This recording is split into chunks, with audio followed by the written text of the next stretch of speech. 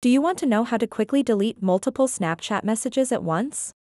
In this video, I will show you a fast and easy way to get rid of unwanted messages, so you can keep your conversations tidy.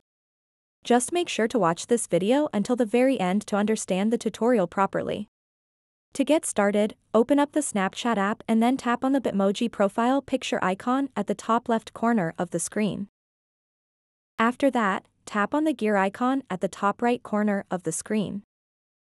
Once you are on the settings page, scroll down until you see a section called Privacy Controls. Once you find that, you'll see an option called Clear Data. So go ahead and tap on Clear Data. And then, at the very top of the page, you'll see an option to clear conversations. Just tap on that. So now you will be able to see a list of all the conversations you've had on Snapchat. If you want to clear any one of them, just tap on the X icon right next to that conversation, and then tap on Clear. So you can quickly and easily clear all of your conversations like this because it will take about 2 to 3 seconds to clear an entire conversation, and this is the only way as of right now to clear all of your Snapchat conversations at once. So that wraps up this tutorial.